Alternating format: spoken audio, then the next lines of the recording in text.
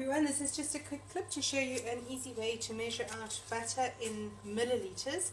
So one option would be to melt the butter, but sometimes you want the recipes given in milliliters, but you need it to not be melted.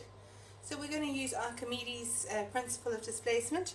I have 300 milliliters of water in here. Actually, it's a little bit more. Let me just tip a little bit of it out. Doesn't really matter how much is in there, you just need to know how much is in there. And then you place your butter in, and it works on the principle of displacement. So when the butter is pushed under, it is now at 350 milliliters. That means we have 50 milliliters of butter.